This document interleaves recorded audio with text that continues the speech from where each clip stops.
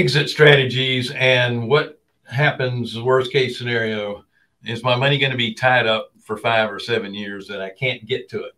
Or are you just going to pay an early withdrawal penalty for taking it out early? Mm-hmm. Right? Yeah. That makes a difference. I mean, stuff happens, life happens. You might have to get your money somehow. If you're in a fund that doesn't allow you to get your money until the project is complete, then you're stuck. Right. If you're in a fund that never ends, an evergreen fund, more than likely you're going to have a early withdrawal penalty for taking it out early, but at least you can get to your money. Yeah, and it may be like ours, I think, is a 2-year commitment. Some do 3 years, some just do 1. And the thing is that all that we're talking about, and there's no right or wrong. Yeah, it's just depending on where you are. It's what works for you and what you have in mind for your financial future. And I know we're getting close to the end of time here. Well, not the end of all time, just the end of our time. But I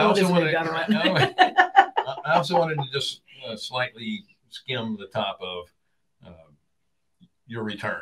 Is it based on actual income that's being received, or is it based on a future value? Mm-hmm. Yeah, and that depends on what you're in. Right. So typically, if you're in a property type of a fund, it's part of your return is based on a future value. Mm-hmm. And all we have to do is look at COVID. If you were in commercial properties that were hospitality, mm-hmm. that future value is not what you thought it was going to be. Yeah. When you started. Any kind of buildings that had to do with sales, retail sales, that was rough too. Yeah, office buildings, everything got reevaluated. Mm-hmm. That had to do with if it was in a lockdown and you weren't using it, they were being reevaluated. Now, in any other time, they're probably sure bets. Mm-hmm. But is it safer to be in something that is, there's no guarantee of your return, but it's income mm-hmm. over time, or is it going to be something that's truly based on what the value of that property is going to be? Right. And what could help you make your determination is using IRR to figure that out, how fast you're going to get your capital back. Yeah. And so Jonathan talk about will that, be Jonathan. doing a webinar on the same thing. Yeah. The first Wednesday in November. We will give you a link as soon as we have one. Yeah. It'll be good. I mean, one of the things when you're evaluating is at what point are you most likely able to get your capital back? Mm-hmm. And the sooner you are able to get your capital back, and that once that capital is back and then it switches to cash flow, that is a more favorable vehicle to be in than one that takes longer to get your capital back and then that conversion to cash flow. So,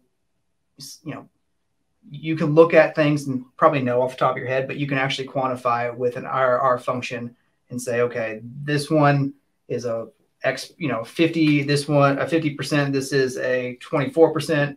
The difference between the two would be, more than likely that you're getting your capital back in 2 years as opposed to 4. So, 2 years is probably more favorable than 4.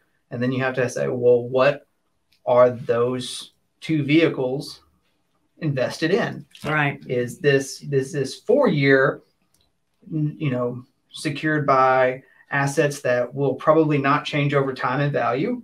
And is this one secured by assets that have historically fluctuated up and down?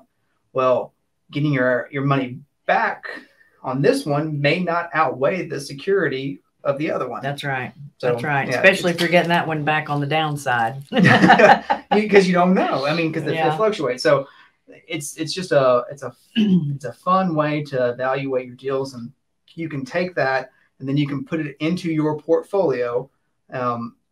And let's just say you have 20 different investments, and then you have a weighted average coupon, which is basically your weighted average yield. What is the yield that you're getting from each asset? And then you plug this new one in, and does it increase or decrease that weighted average coupon?